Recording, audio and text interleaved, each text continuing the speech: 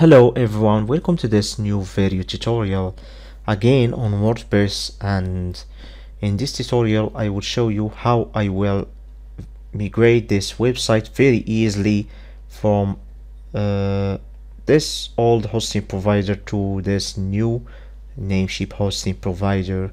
And in this tutorial I will try to do this step by step, and this tutorial will be completely for beginners. And also in this tutorial I will try to make everything safe for everyone, and in order to do this I will go through all the problems that you can face, and I will show you any problem and the solution of it at the end of the video. So keep watching the video till the end. And before we begin the migration, you will need to know those information. You need to know the old hosting provider, the old hosting IP address and the new hosting IP address. So it's very easy. You can find that on the client area. As you can see, here is my old IP address on the client area, and here is my new IP address as you can see of my hosting. You can also find this on the Cpanel, as you can see. Write all those information on a notepad, and also you will need to know the new hosting name servers also, as you can see. So after this, let's begin our tutorial.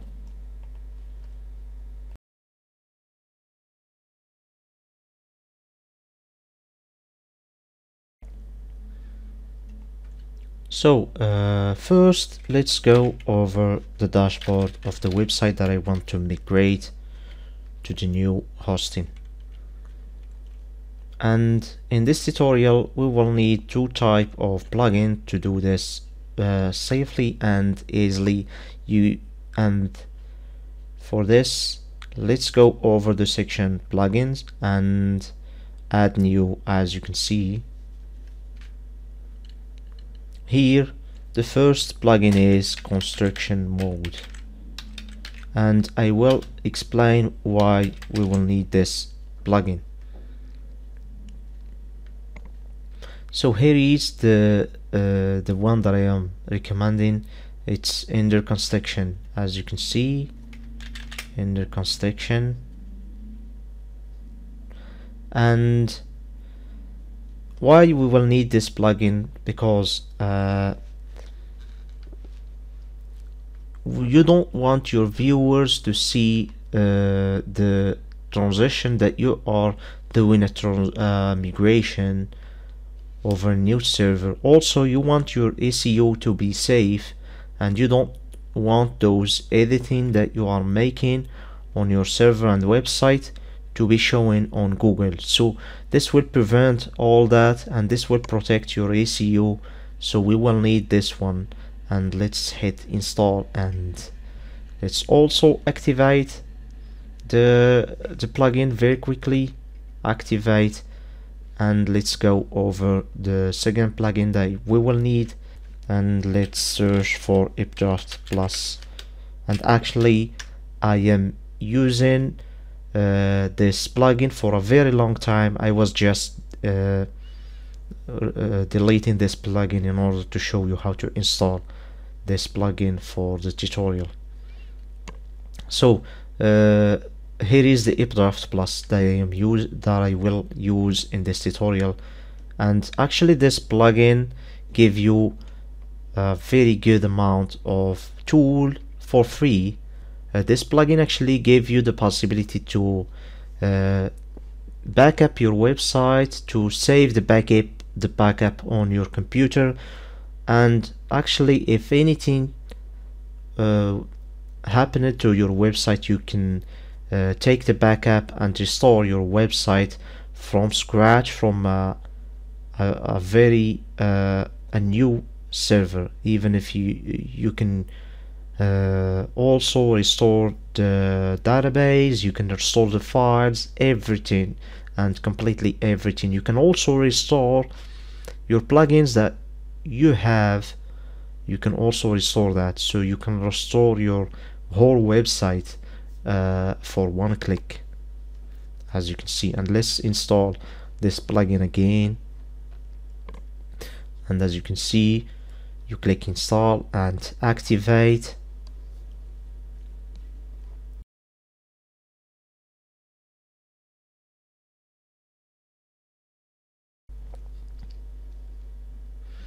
So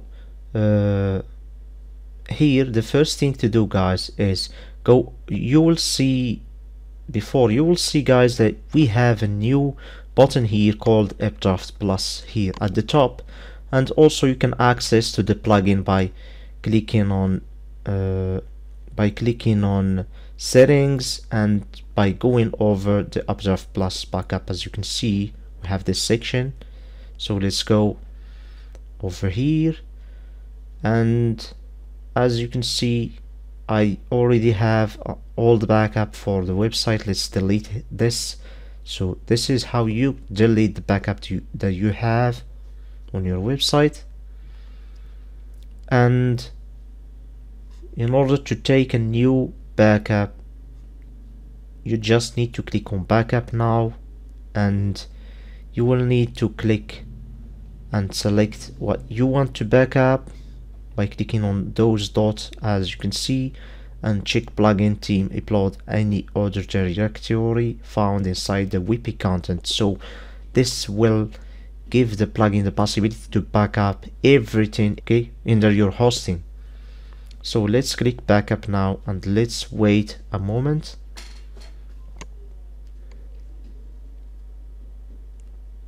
So here, as you can see, we have now our backup. And basically how this plugin work is, it goes and it take every part of your website separated in a zip file. For example, we have the database, we have the plugins, the section for the team, for the uploads, and for other files. For example, we have all the file related to the database here compressed in a zip file over here, and you can download those files by clicking on download to your computer. So let's save this on a folder, and let's save this over here.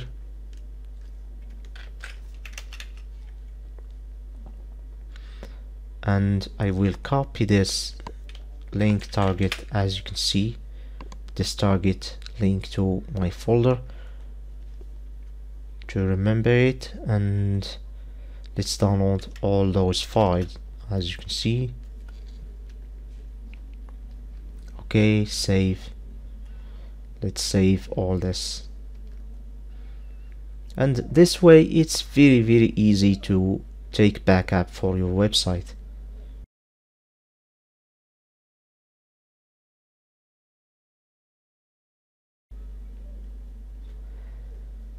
So here, after all my files are downloaded successfully, as you can see,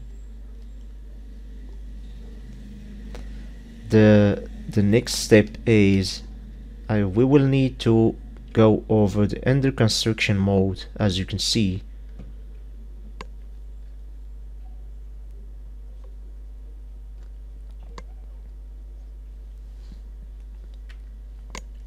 And now the under construction mode is a mode that gives you the ability to hide all the changes that you are doing on your website, hide all that from your visitors and also from the Google robots, and this will make your transition safe for the SEO of your website. So here actually the majority of those designs are premium, and if you like the plugin, you can buy the plugin, as you can see. But in this tutorial we will stay with the free design, as you can see. So let's just choose the turn this on like this, by checking on, and now you can see that this dot over here is green right now instead of red. So that means that the visitor cannot view your website. So let's make so now I can see the website. As you can see, it's under the construction mode, but if we open a new private tab, as you can see, we cannot see the website.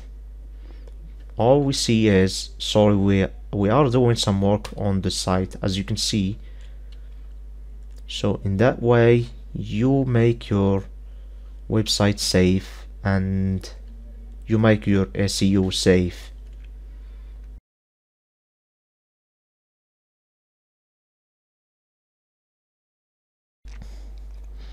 So now the next step to do is to change the domain name server to my new hosting name server that I have over here, as you can see. And actually it's very easy. All you need to do is navigate to the domain website wherever you have your domain name registered. You just need to navigate. For example, I'm having this domain in Google domain. You will have this section where you can change the DNS, and here we are. We have now our old server, as you can see, and let's change those servers by clicking on manage name servers. And then all we need to do is copy paste those host name server,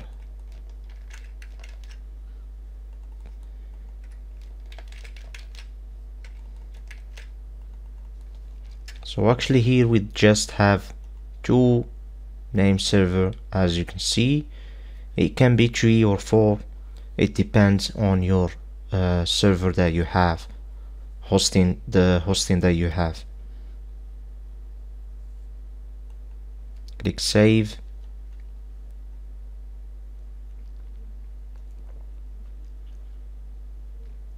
So now the settings was saved successfully, but remember, you need to wait at least from 6 to 48 hours. It can be up to 48 hours in order to the connection in order for the connection between the server and the domain to be done. But I will show you a magic trick on how you can instantly pair your website with the server immediately using this little trick that I will show you right now. So let's test for example the website right now, and as you can see, the website is still paired with my Russian server, old server that you can see here. You just can't see the content because I deleted everything related to the hosting.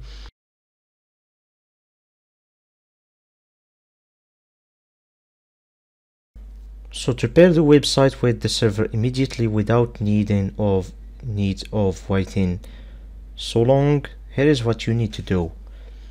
Search for Notepad. As you can see, right click and remember to run it as administrator.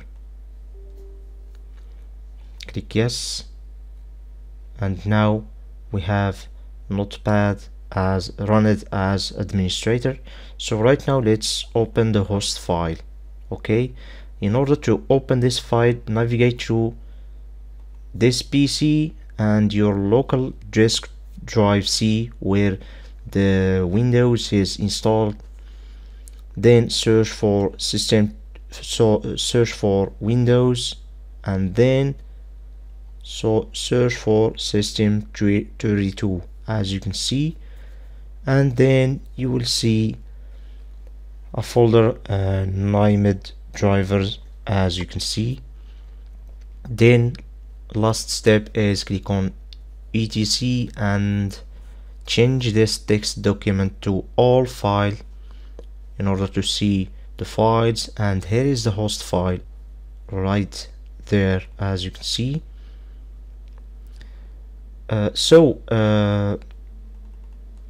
We have this line over here. What this means is that I have pointed this URL to this IP address of the server, and I will do the same thing. So let's take the new hosting IP address, as you can see, like this,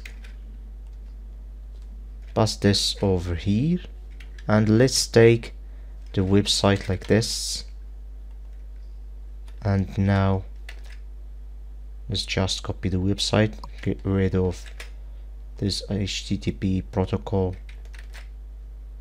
Okay, let's add the 3W to the website like this, and immediately you will notice that immediately when I will click on save, the website will be pointed directly to the new hosting. So now the website is pointed to the new hosting, as you can see. So one more thing to say, don't forget to edit again the host file and remove those edits that we made whenever the connection between your domain and server is done. You can test that by testing your URL website on other device. So whenever the connection is paired successfully without any host changes, don't make sure to remove those changes from your host.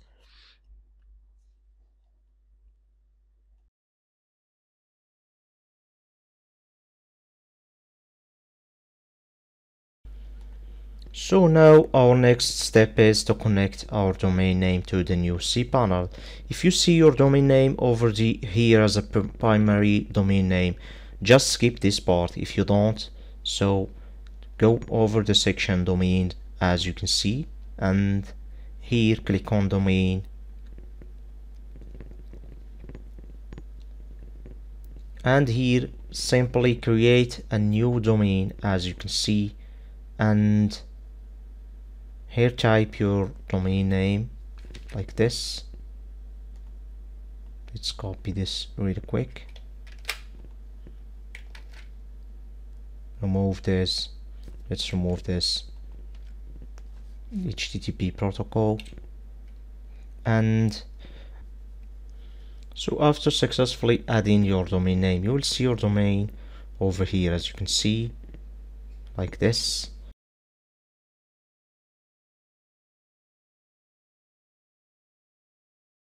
So right now the rest is very easy. Go over the section software, as you can see on your cPanel, then click on the WordPress icon, and then install a new version of WordPress. And here all we need to check is the protocol to be HTTPS and the website to be our domain name. Make sure to don't write anything here, because this will put your website, instead of the home page you will have like slash something on your home page, and this will block all your URL on the website. So make sure you don't type anything here, and remember the password. Install. So actually we don't care about so much details, because the most important thing about this installation is just to run Updraft Plus on the dashboard and then use the plugin in order to restore our website on the new server.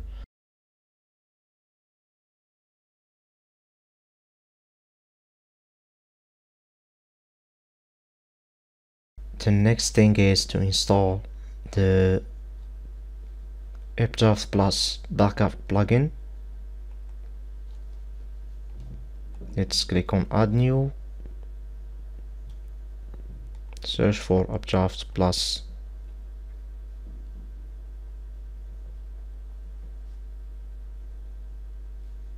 here is our plugin. Click install and click activate.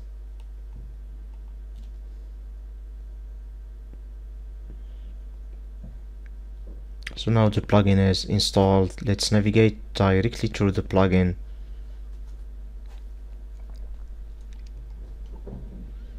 And let's upload the backup files.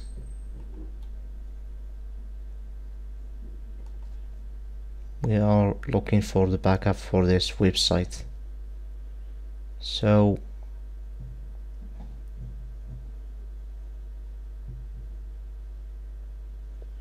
I think it's over here.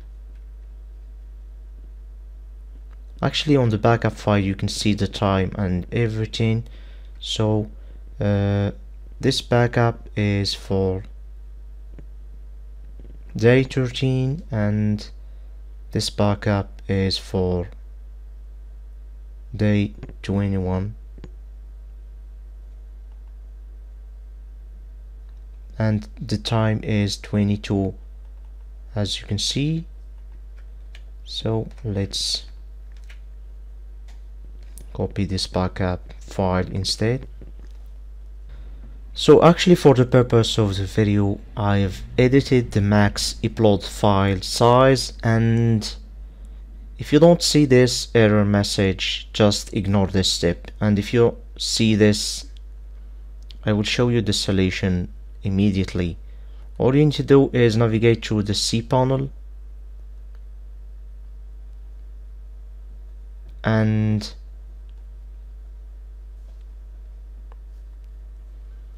go over the file manager and make sure to go over your website folder and the web content folder. You will find a folder called updraft, as you can see, and basically this folder for the backup of the plugin. Okay, so we will delete all this. Let's stop this. Okay,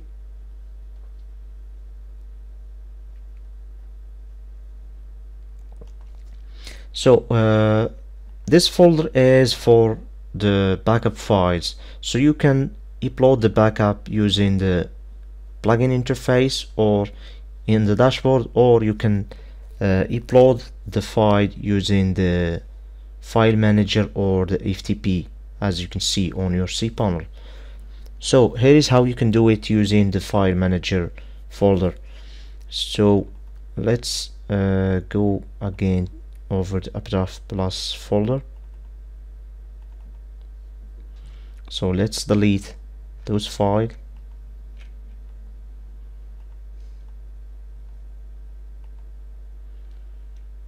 All the file that we have here, delete.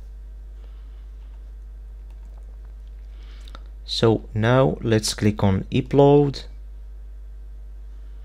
and let's drag the file over here like this. So I try to make every possible scenario that you can face and every problem that you can face, so I can make this migration tutorial video safe for everyone, even for beginner, even if you don't know anything about WordPress. And that's it. So now after those file all the file uploaded successfully to the folder, to the updraft plus folder, now what you need to do is you need to click on rescan local folder for a new backup set, as you can see. So here is our backup files, and you can see the date and the time. So let's click on restore. So right now for the restoration you need to select all those checkbox, plugin team, upload other database, because we want a complete restoration of the website. Click restore. here we need to wait for a few 1 minute or two. So right now you will get directly this box that will tell you to log in. So let's log in with the old detail. You need to use your old detail instead of the new ones, and after login you can return to updraft section. As you can see, here's the dashboard of my old website on the new server right now, and I see everything is done correctly. We have our website fully running without any problem on the new server. I hope you understand how you can migrate your website without any issue. Thank you guys for watching. Don't forget to give me a comment, and don't forget to subscribe to Fix It Free in order to get new video like this. Thank you guys for watching. I will reply to everyone, so whenever you have any problem, just comment the problem and I will reply the solution.